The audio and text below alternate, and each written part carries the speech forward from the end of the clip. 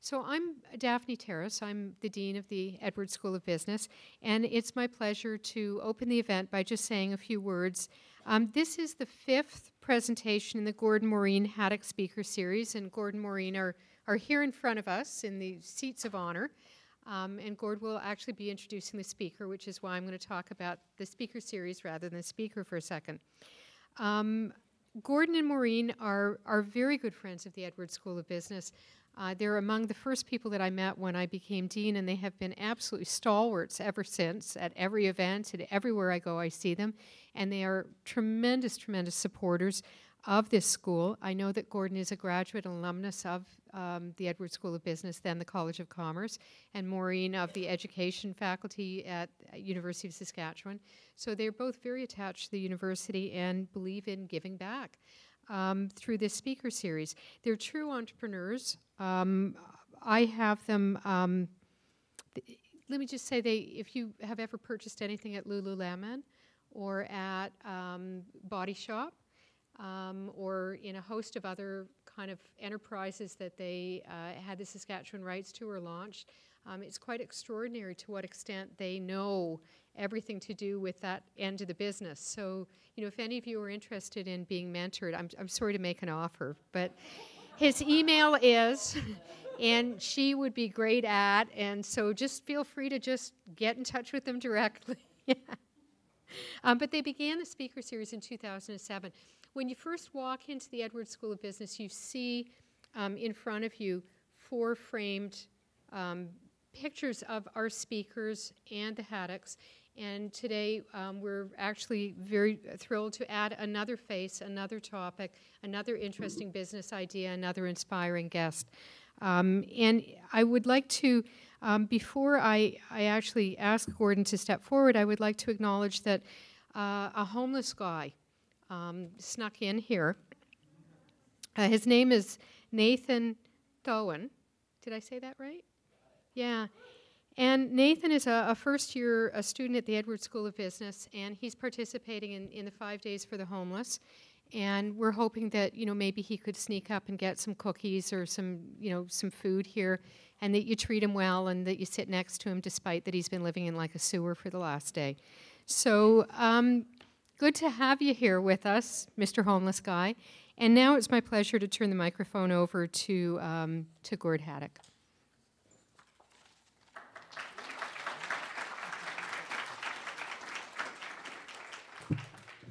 I'm going to just fix this, I think. We used to own a music store, so I should be able to fix that. But I just want to say good afternoon, and I'll tell you, a week ago, you couldn't have said that line with a straight face. It's quite a change between 30 below and 2 above. So thanks. I just want to make a few thank yous. One is to thank everybody for coming out, all of you people, to thank the Dean and the Edwards School of Business for this wonderful venue that they provide, and to thank the most important person who is hiding. Where is she? Jan, where are you? There she is, back there, yeah, blending in. Jan, stand up, Jan. That's Jan Kalinowski. Jan does all the work in putting this together, and we get all the pleasure of doing it, but she's the legs and brains behind it, so thank you, Jan.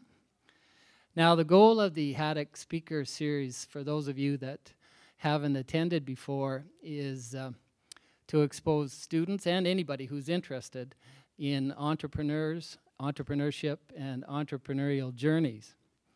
And as the Dean mentioned, over the past 5 years, we've had some really great speakers. Our first speaker was Brett Wilson, a.k.a. the Dragon's Den, and of course the Wilson Center here.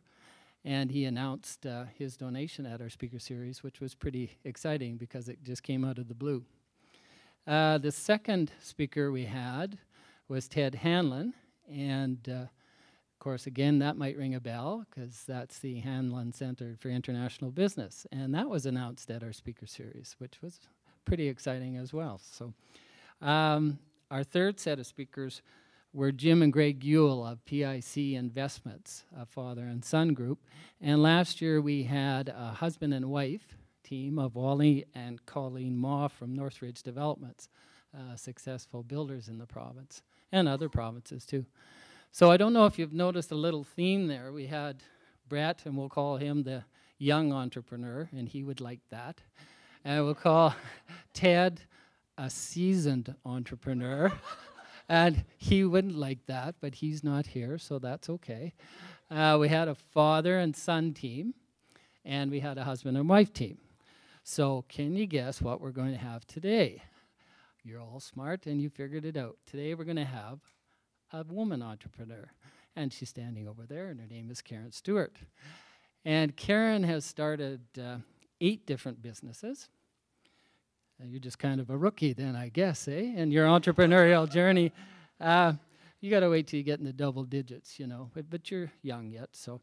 But I think her last business actually ties in perfectly with my opening comments last year about the Maws. So as we used to own the body shop when we were into recycling, I'm going to actually say some of the same things I said at that introduction. So I'm sorry for those of you who were here, Ralph, and I see a bunch of familiar faces. This is a repeat, but it ties in perfectly. What I had stated with the Maws was that the most important decision an entrepreneur has to make is to choose the right life partner to make an entrepreneurial journey with. And you need a life partner that has the same goals and the same dreams and the same values and the same unflinching belief that things will always work out in the end.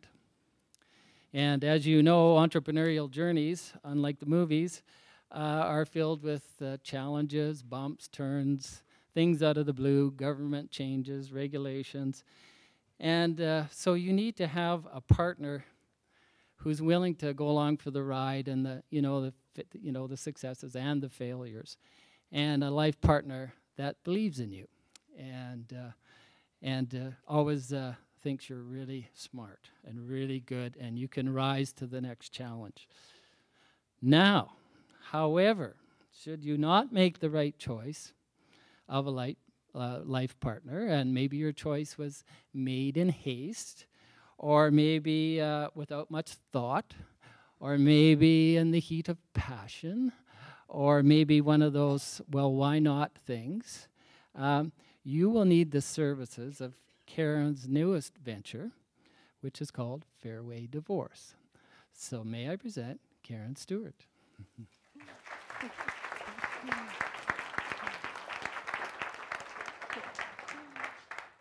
Now, am I on? Not yet. Oh, because I've got the speaker right here, so I think he's gonna. I'll just wait till, because if I have to stand behind that, I'll go. Okay, good. So you can hear me now. So this is very exciting. First of all, it's been a long. I graduated from U of S in 1998. No, 1988. I wish it was 98, because then I knew how old I was. And out of an MBA. And it was funny, I was driving here on the way here today, and I was remembering that the last time I stood up and I spoke in a group like this is when I was in my first or my second year of MBA, and I was really, really stage fright. And I got up, I was supposed to do a presentation, and I couldn't say a word, and the professor was sitting there going like you could just see X, X, X. So it's nice that 20 so years later, I'm a little more comfortable talking. Of course, I do now lots of speaking in media, so it's kind of fun. And I really want today to be about you guys and about sharing with you, hopefully, some good takeaways.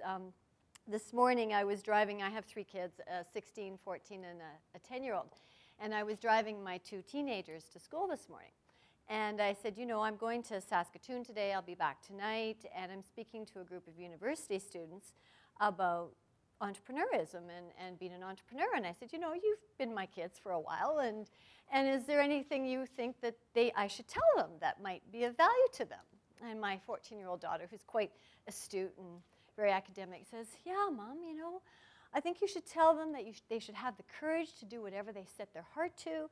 I think that they should find their passion. I don't think they should worry about money, because money will come. And I went, oh, that's really insightful, Elizabeth, thank you. I said to my 16-year-old son, and what about you, Andrew? And he goes, nothing.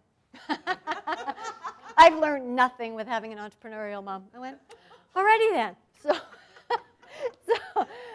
I just thought it was one of those, you know, he has no idea. I'm going to tell him this story tomorrow, but how actually that was very funny because that's what life's about, right? It's always this balance. You know, if one person's going to tell you how great you are, the other person's about to tell you how crappy you are. At the end of the day, it all works out. So, you know, whether you take something today or nothing, I hope that at least the next 40 minutes or so when I'm talking is not a complete waste of your time. What I thought I would do today is just sort of share with you my journey. You know, coming to speak with an audience like you, I thought, you know, if I was sitting in the audience 20-some years ago, what is it that I would have wanted to hear? And what is it that would have maybe been a pointer for me to save a lot of these ups and downs and these lessons that you learn in your later life? And I thought, you know, the thing that I like to do is I like to read biographies, and through different biographies like Trump or Branson, and they go through their life journey and what led them to these different cornerstones, these different turns in the road that brought them to this place. I always find that really interesting because in that is a whole lot of embedded lessons. So I thought what I'd do today is share with you my journey and sort of where I started and where I am today and how it's kind of unfolded. And embedded in there will be a few lessons that I'll share with you. And then because I'm a little bit type A personality, probably a little AD&D, I could tend to go over the map. So I wrote some of them down. And so then at the end, I'll sort of just go and recap some of what I consider are the key lessons that I've had in the last, 26 or so years as my journey through the world of being an entrepreneur. And then, of course, we'll have some chances to ask questions and just have a kind of fun conversation after that. So when I look back, you know, the question is an entrepreneur, are you born an entrepreneur? Nurture, nature, I don't know. I don't know the answer to that. I think it's probably a bit of both. I think that an entrepreneurial spirit is one that's driven and a little bit, maybe a little bit of a type A personality, but I also think it's nature, and it's sort of ebbs and flows in your life when you meet these different forks in the road. And when I look back in my life, I think one of my very first entrepreneurial sort of adventures was when I was 18. And I saw this really big pink car drive by me, and I thought, that is the tackiest thing I've ever seen. And then it pulled over, and this woman got out, and she was just drop-dead gorgeous. And I thought, wow, that woman's got it together. So I must have been gawking at her or something, and she walked up to me and gave me a card, and it said, Mary Kay. And I went, oh, okay. So anyways, long and short of it is, I sort of did some research and decided that maybe that was a way to put an extra cash in my pocket, and if I could look like her, that was pretty good too. So I went to my dad, and I said, Dad, I'm 18, and I'm going to university in the fall, but I'd like to do this for the summer, and maybe it will help me, you know, pay for my university when I'm going through it. But I got to get started, and to start the business is $2,000. And he was like, no. At that point in time, tuition was like $1,500, so just put it in perspective, okay? So I said, fine. That's fine. So I went to my room, and I made what I thought was a business plan and went to the bank and went up to some manager and somehow managed to convince this guy to give me $2,000. Now, at the time, the interest rates were about 18%, so he was actually probably excited to write the check.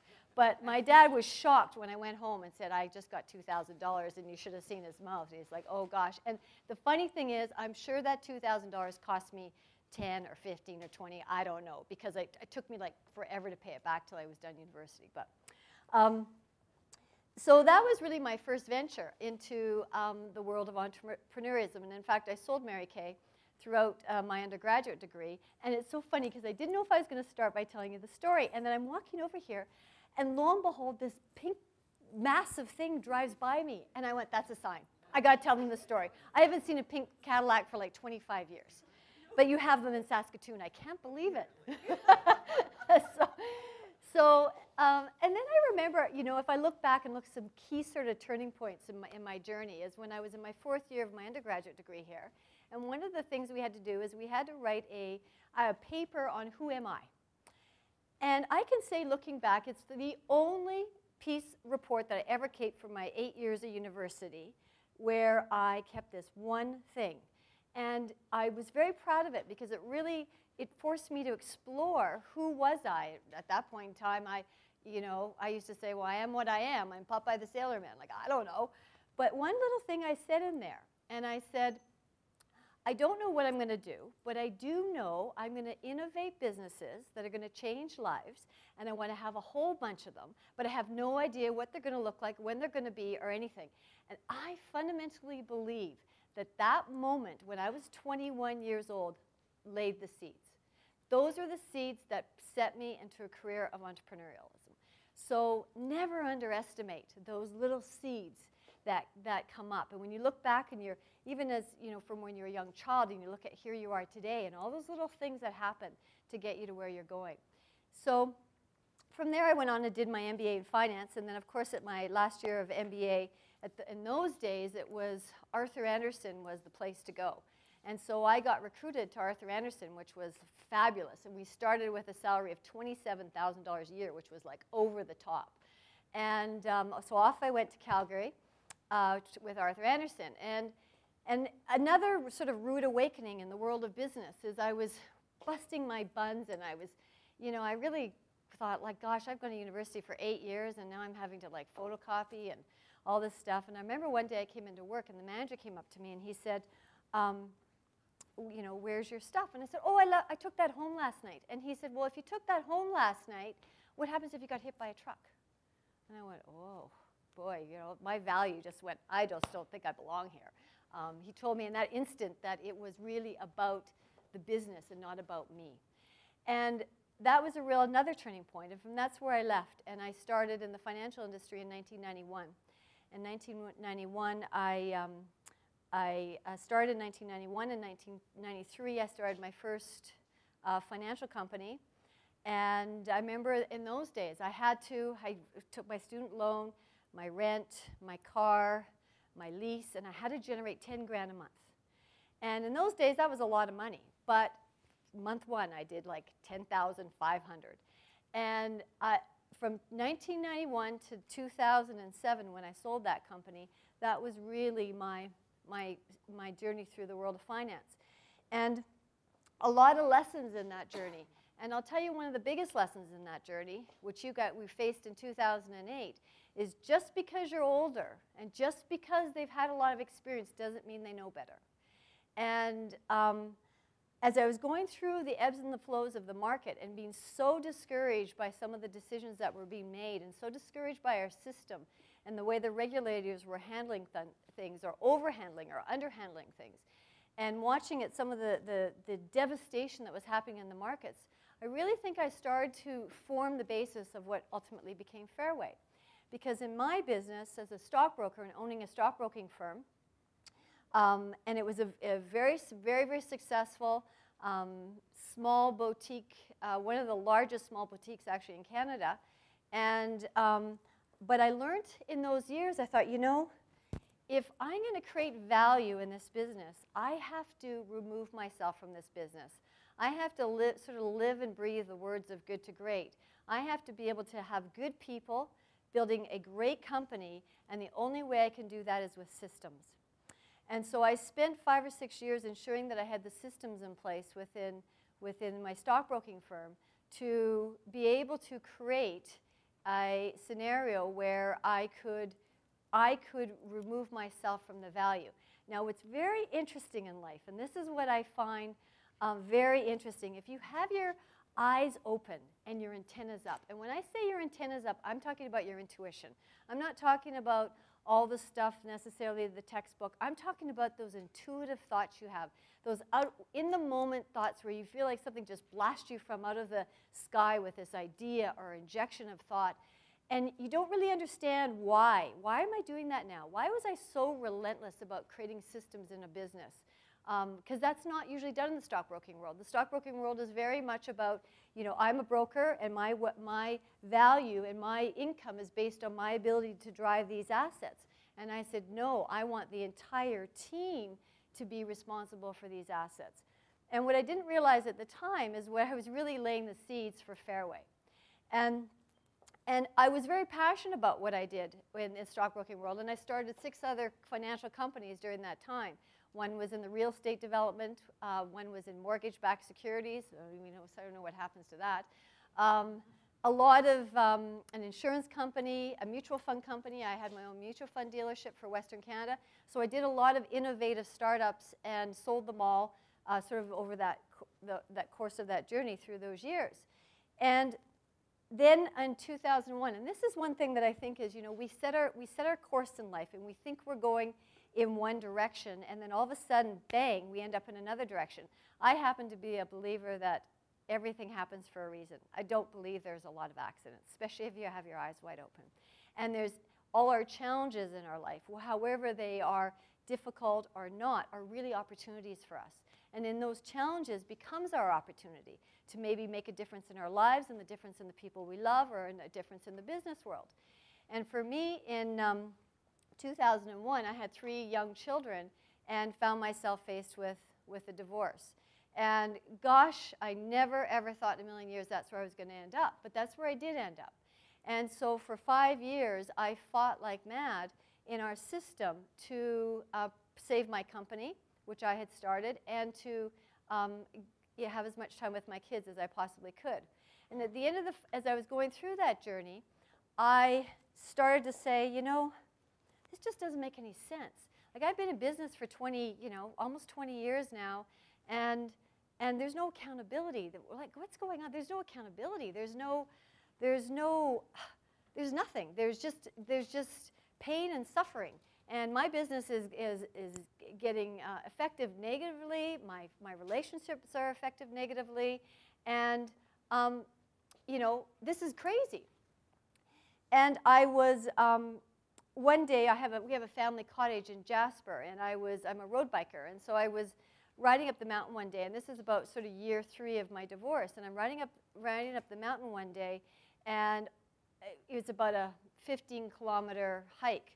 And from the bottom of the mountain to the top of the mountain, I literally felt like some being had come and knocked me off my head and said, you're going to write a book. These are what it's going to say in the book, and you're going to start a business. And this is what the business is going to be about. And I got to the top of the mountain, and I said to my sister, I said, I got to tell you something. I said, I'm going to write a book, and I'm going to start a new business.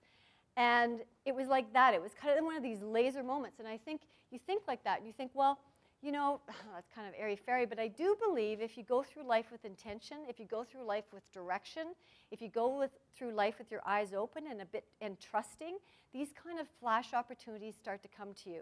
They start to come into your mind. They start to plant the seeds. So I decided, okay, I'm going to give this a shot. It wasn't that simple, obviously, but I thought, well, maybe what I'll do is I'll start with a little subset of, how am I doing for time? Okay, I'll start with a little subset with a small division in my stockbroking firm. So that's what I did. And it just sort of took off like wildfire. And then I thought, if I'm going to do this, if I'm going to leave my company that I've built for the last 20 years, which was feeding me handsomely, I was making a ton of money, which I do not make that kind of money now. And that is one of the sacrifices true entrepreneurials make when they follow their passion. Is they go for what drives their passion, not what drives their pocketbook. And I happen to suffer that disease. So I thought, if I'm going to do this, I want to go big. I'm not going to go small. I'm not going to leave this huge financial little cash cow here and go and do small. Plus, if I'm going to do this, I'm going to try and make a difference in the world, not just in my backyard. So I ventured off, and I thought, well, first of all, I got to find out if I'm the only bitter woman on the face of the earth, or there's actually other bitter people. And so I hired a company out of the States who actually had done all the branding for Donald Trump. And the one thing about Donald Trump, whether you like him or not, he's been a master of branding. And I thought, okay, I'm going to go. So I took 150 grand, went down, hired them, and said, okay, I got this idea. Now what? So we came up with the name, we came up with the colors, I came up with the model. I didn't totally perfect it by that point in time, but I had an idea. And I did it out of the United States because I knew that the United States is such a massive market. I had to appeal to the Americans. So, and talking about a leap of faith, because who knew, right? Like nobody had ever in a million years taken on sort of the traditional system of divorce. Nobody had ever thought of franchising or at that point in time, I didn't know I was going to franchise, but having multiple offices all related in the area of divorce. Nobody, it was like starting, someone said to me, you know, Karen, it's kind of like McDonald's. When McDonald's came in, they had, you know, not only did they start a new business, but it was a new category business called fast food. You've created a sort of like a new category called divorce, because divorce has never been held accountable or has ever been really seen as an industry. And yet to me, when I did my research, being the financial person that I am, as I figured it out, it was a $20 billion untapped industry, which was to me very exciting. And so then the question became, okay, so I've got my brand. I think I've got a good idea here. I did some market research, found out that the island that I thought I was on by myself was actually massive, and a whole bunch of other people were on the same island with me. It's just we hadn't spoken out about it. Kind of like in the olden days where they didn't talk about abuse. You know, it's only now, you know, abuse is everywhere. We talk about it openly. If you think about it, 10 years ago, the conversation of divorce was not in the media like it is today.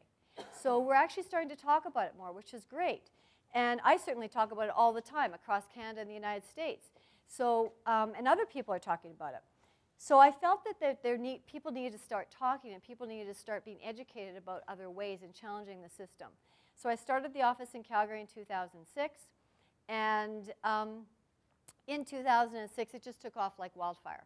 So then the question was, well, now what do I do? Like, how do I expand? I don't know. I've only had one office and, you know, different businesses, but one office. So I thought, okay, well, you know, what do I know about expansion of business? I don't know a lot. So I hired, for a lot of money, Cameron Harold, who was one of the partners that started 1-800-JUNK.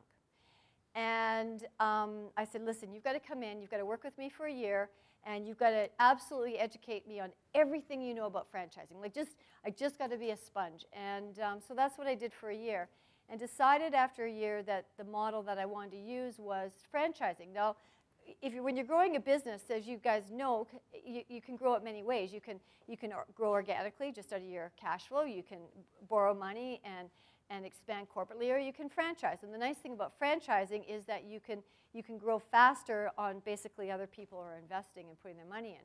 So it's a good model to do that, but it comes with a lot of challenges as well. And I'm always the first to say that when you venture the world of entrepreneurialism, it's not the easy road. You know that book, The Road Less Traveled, by Scott Peck? I think that's a brilliant book. And it's truly, the true journey of following your passion, which I believe is probably the most rewarding journey, is the road less traveled. And I encourage you guys to really look deep, and because I believe everybody has something really special to offer. And find out what that little seed is and build on it. And when I look back now, when I look back to literally my career and all the ebbs and flows, and really if you looked at them separately, you would think that I was some major scattered person. But the reality is it all ebbed and flowed. I look back now, it's like, okay, I get why I sold Mary Kay. I sold that because I had to develop the skill of reading people. I had to develop the skill of empathy, right? I had to know how to close a deal, because I certainly can't negotiate divorces when people are crazy, and if I don't understand people and how to negotiate.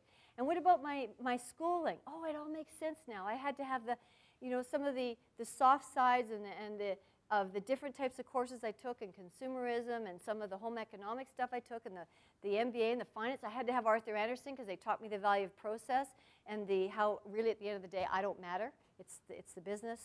It's the four walls, hopefully, when I'm talking about business, talking about not about human beings. And then how my divorce, what a gift. And it is true, you know, you want to avoid that if you can. But I'm very grateful, because without that and without those seeds, I wouldn't be where I am today. And the other thing is as we get those challenges, remember that those challenges are your gifts, right? Those are the gifts. Anything that comes to you too easy is going to likely go away really easy too. And it's not something you highly value. So if I have like a couple minutes, do I have a couple minutes? Okay, I'm going to really quickly, I'm just going to read through, because I want to just read through and I was told by your dean to keep this to 10, but I don't follow rules very well. So I'm just going to read. I wrote down some of the lessons that I thought were key in the world of being an entrepreneur. In my journey, if I could capture all the lessons that I've learned and put them on 2 pieces of page. So I'm just going to read them to you. And if anybody wants them, I can get them typed up and send them over after the fact. So first of all, know who you are. Take the time and space to know who you are. You know, do the alone time. Get to know who's inside you, who's in your heart. Listen to those who are learned and experienced, but trust your own ideas and your youthful wisdom. You know, I want to use an example. If you research the people that Obama has surrounded himself with, it's scary. It's, from the financial perspective, it's scary. Here's a young, brilliant man who's, in my opinion, has chickened out, and he's surrounded himself with the people who caused the downside of 2008. So trust your youthful wisdom. Don't waste time. Be ruthless with your time. Be ruthless about who you surround yourself with. You are the common denominator of the 5 people that you keep closest to you. Read. Become an insatiable reader. You know, read Brian Tracy's books, The Goals, The Good to Great, The 7 Habits of Highly Effective People. Those are must-reads. Become highly educated in your area of your passion. Become an expert. Do not focus on money, ever. Get some, you know, if it comes too easy, it's not overly gratifying. Be accountable to everything you do in life. That is a huge lesson, and it sounds a lot easier said than done. And that means, when they say accountability, you know, am I accountable if I get, you know, raped on the way to school? I didn't cause that, but I'm accountable to how I react to that. That's an extreme case. But that is really self-empowerment. And that's what an entrepreneur needs to be, because you're always going to be up against challenges as an entrepreneur. The biggest gift of university is not what you learn, it's what teaches what you don't know. It teaches you to become a problem solver. I think genius is in the ability to ask the right questions, not necessarily to answer them. Choose a good life partner. 90% of your happiness depends on it. That's kind of scary. That's not about that. It's somebody else's responsibility, but you muck that one up, ooh, it costs you a lot. Older is maybe older, but not necessarily better. Always set goals. If you don't have goals that are measurable, you guys know this stuff, but it's key. Intuition sharpen the skill. I think it's the most underrated and most important skill that we need in our life and in business. Have a clear vision. Always stay focused on the end game. Know exactly where you're going, and don't worry at all about how you're going to get there, because you will get there if you're focused on the end game. Surround yourself with mentors. Innovate. Avoid dream destroyers. Brand and know your brand. Brand yourself and your business. Get a coach. Always have a coach. Since I was 22 years old, I have had a coach. Today I have 2. They hold me accountable, and they call me on my BS. And my kids do that too, obviously. Be financially astute. You got to know the numbers. You got to keep control. Always have a plan B. Embrace your mistakes and learn from them, and learn to leave your ego at the door. If you look at the businesses that fall apart, it's because most of the time because their egos got in the way. I would say 4 big things to being a successful entrepreneur. Always protect your optimism. Always, always, always. Be ruthless about that. Persevere always. There's no such thing as buts. And have your integrity. And know that you can make a difference. That was awesome. Yeah, if anybody wants Put any your hand questions, up and Maureen, repeat it in there. So my question for Karen is to tell us where Fairway Divorce Solutions is at, how many locations you have, what your current challenges, and what you're most excited about the successes. So we have, the company started in 2006. We started franchising in 2008. We have 39 franchises. We're pretty much all across Canada, focusing on the U.S. We grew very fast. I would say too fast, you know, if we're talking privately in the room here a little bit. 2011 is a bit of a cleaning the garden, getting the weeds out of the garden.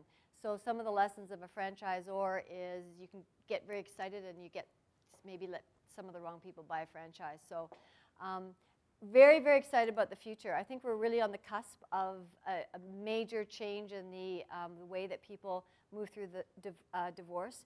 We have these sides of the courts on us because of courts are on our side because they're trying to clean up that. And we have people because they don't want the end of marriage to mean the destruction of all their assets and their relationship with their kids. I'm in the process of creating more products, which I'm excited about. I'm in the process of writing another book. We're selling more franchises, and you know, eventually we'll go past North America. Once we probably get to about 75 in North America. So yeah, no, I think really, really, really big, and sometimes I have to slow myself down a little bit.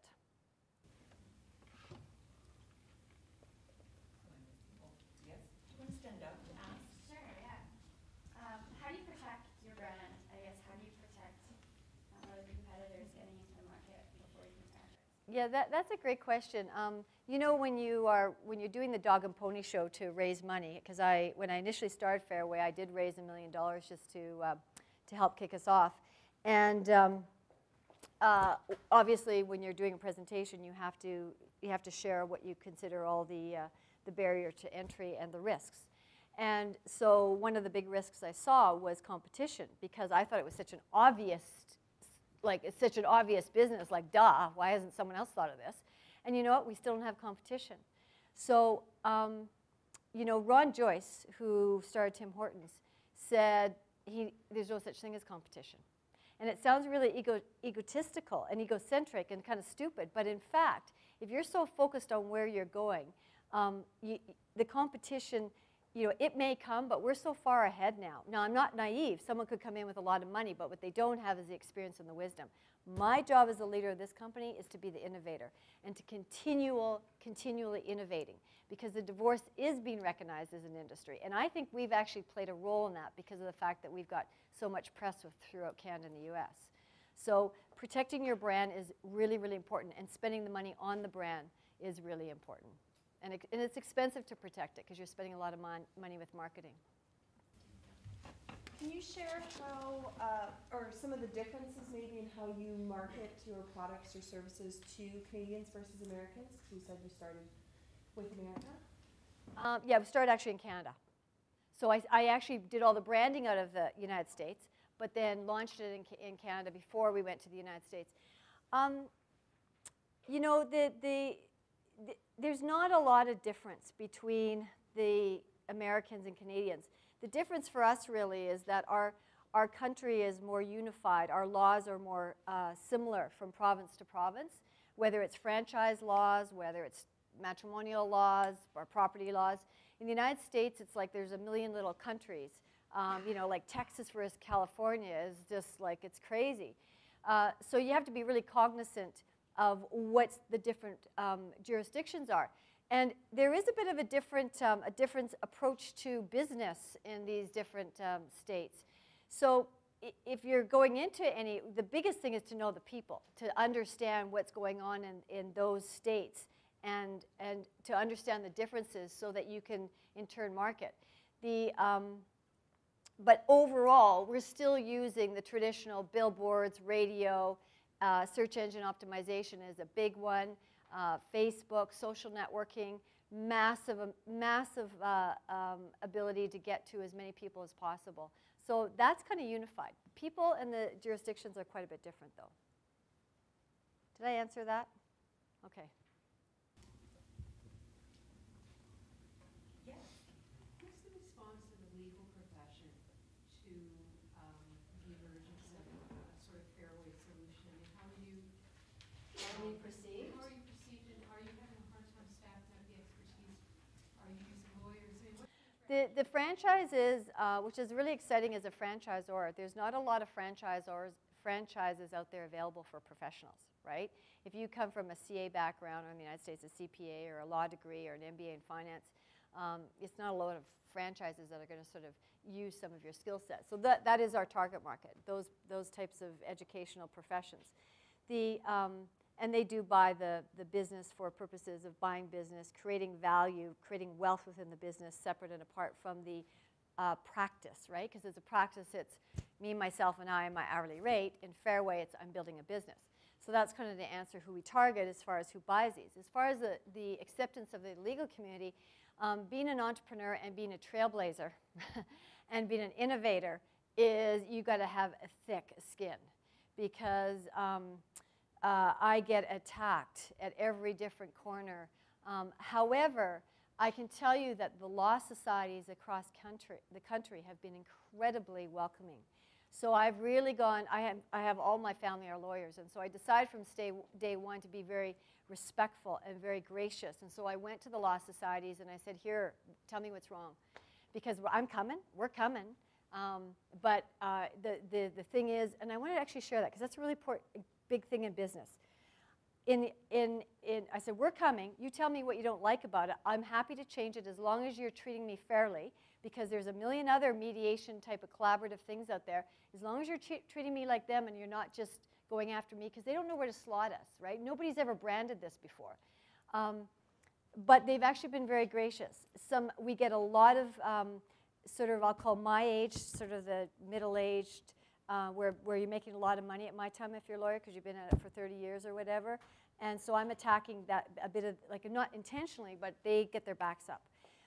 One of the things in business I've learned, and I think this is key if you are going to be an innovator in anything you're doing, is, you know, if you're pushing at something and it's restricting you back, you're going to have a fight. If you go into things and someone starts pushing you and you just go like this, guess what happens? They cave in. When we went into California, which is one of the most difficult places to get into as far as franchising in the United States, they had like a panel of like 8 lawyers. And they all said, no, no, no, no, no. And I had my lawyer actually do the negotiating with them for the first few months. And then I said to my lawyer, you know, back away, back away. I'm going to do this. So I said, listen, guys, I'm coming. So you tell me what's wrong. You tell me what I can change to make you happy. And this is where I say leave your ego at the door, because they couldn't find one thing. They couldn't find one thing that was wrong with what we did that would be the unlawful practice of law, which is obviously what they're concerned about. So it was a really good lesson. Sometimes if you just shut up and ask the questions and, you know, check your ego, you get the doors open wide for you. So it's been an interesting journey with that for sure.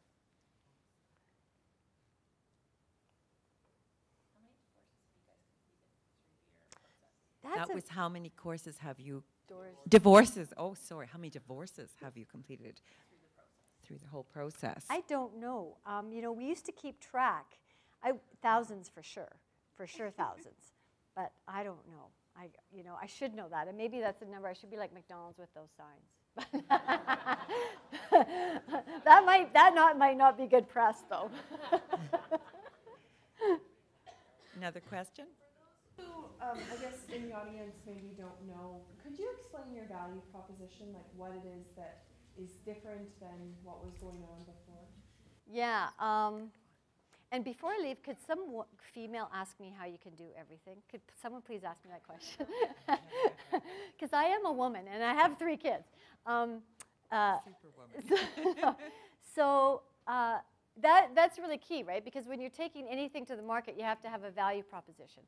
So just a one-on-one on the system. There's a traditional system where people go hire lawyers, and there's the sort of the mediation where people would hire mediators.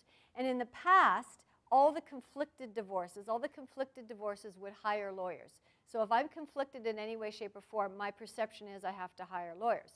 And the lawyers would drive the mediation. So in other words, we can't come up with a agreement about a house. Okay, go off to the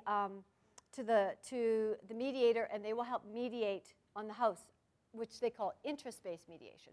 Most mediators in the past have come from a psychology background. That's where it originated, from psychology. And then, of course, we have the lawyers who come from the legal background. So there is these two propositions. Within the system, which I consider all this kind of flowed out of the traditional system, we also have collaborative law. But here's the fundamental problem, is that the perception in the marketplace, and that's changing because we're talking loud, is that mediation is for couples that get along that don't have complicated cases. And with traditional interest-based mediation, it takes 2 parties and brings them to a middle ground.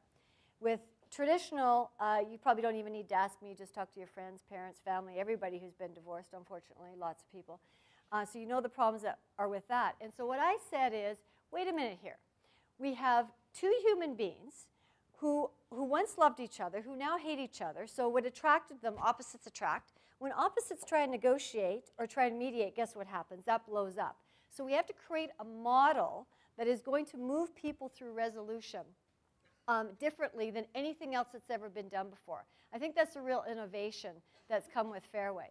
So I created a model called independently negotiated resolution, which can apply not only to divorce. If you talk about the future, I see Fairway business negotiations, Fairway real estate negotiations. I see as basically in any kind of area of dispute resolution in the long term.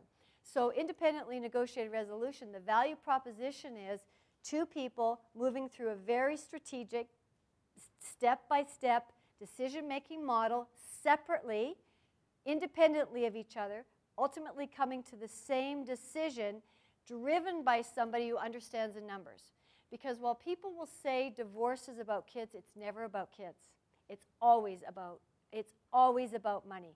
Once the money is resolved, the best people to make decisions on their children are the parents.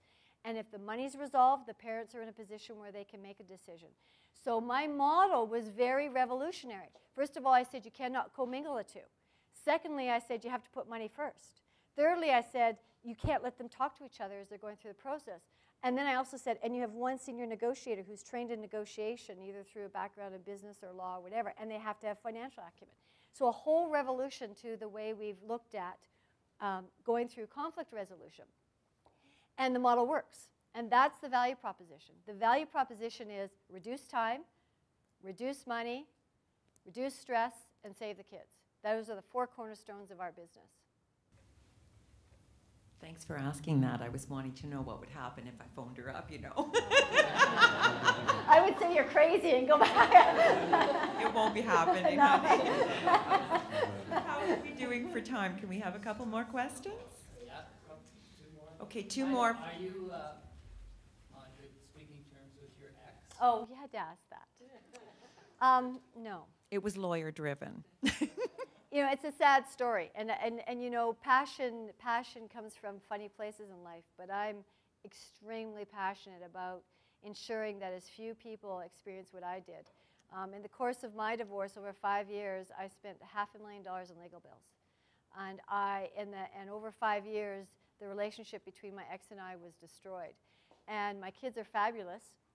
We have joint custody. And how crazy is this? We haven't spoken since 2003. I would love to, but he just doesn't want to. So that's okay. I'm kind of okay with that. But we are an example in many ways of what went totally wrong, but also that you can empower the children regardless. If you whatever happens, you can empower your children. It's all your perception, and you be the best person you can be is what I say, and everything else falls into place. It's a sad story. It is what it is. I've always worked with women all my life, starting in a drugstore, a family drugstore. And, can you hear me? Yeah, I'm just going to repeat it. He said he's always worked with women from drugstores through to body shop. And, I'm losing my train. Sorry. And I see your passion in, we were good friends with Anita Roddick and all the women that have influenced me in my life, from my mother and my wife and my daughters and so on. And I see that passion. And I know as an entrepreneur how much time it takes. How do you do it all? Hey, I asked you. You know, I think when you are doing what you're meant to do in life, when you're following your passion and you're on where you're meant to be, whether you have a spiritual bent or not, if you feel like you're on the journey you were put on this earth to do, you have endless energy. And people who know me say that. They say, where do you get your energy? And, you know, it's not that I really work, you know, I probably do work harder than other people. But you know, I have three. You know, my kids come first. I'm a mummy first. There's no question about it. They would tell you I was a mummy first.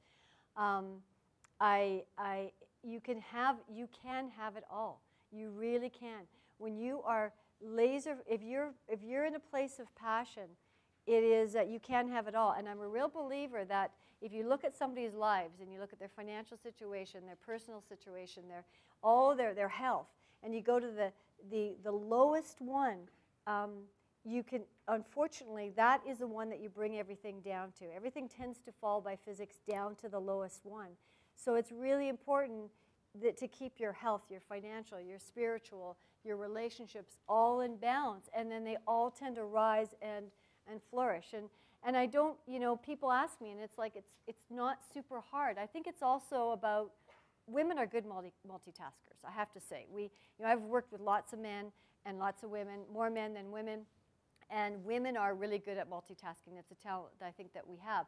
But I think at the end of the day, it's about being in the moment, right? Totally. Whether you're with your spouse, your children, your work, your spiritual thing, I work out every day, in the moment. When you're in the moment, I'll tell you, the world is your oyster.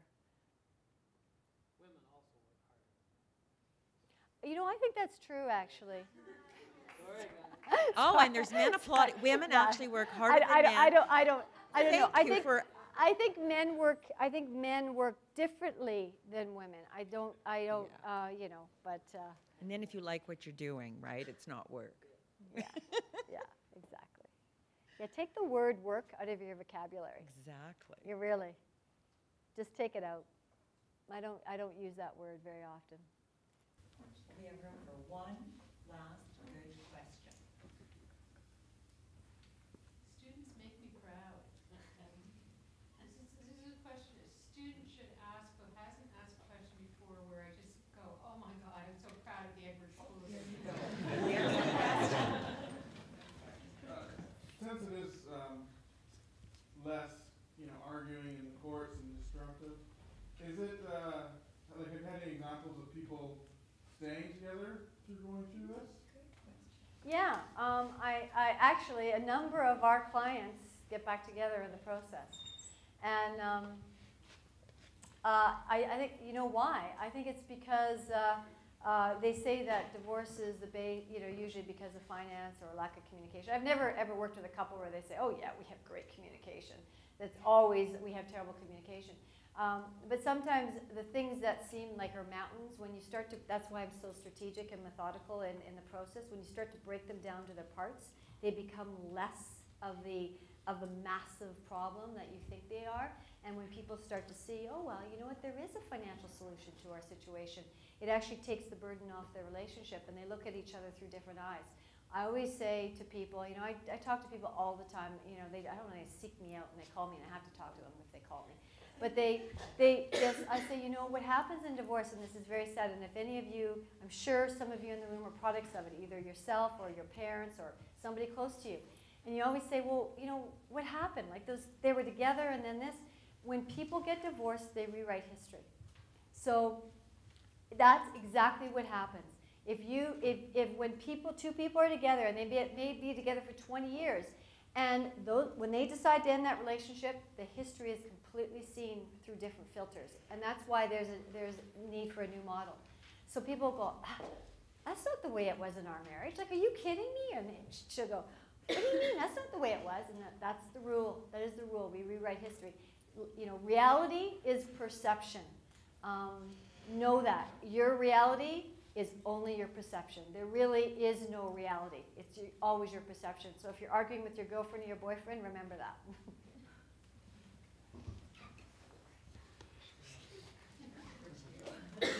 Well, let's give her a big hand.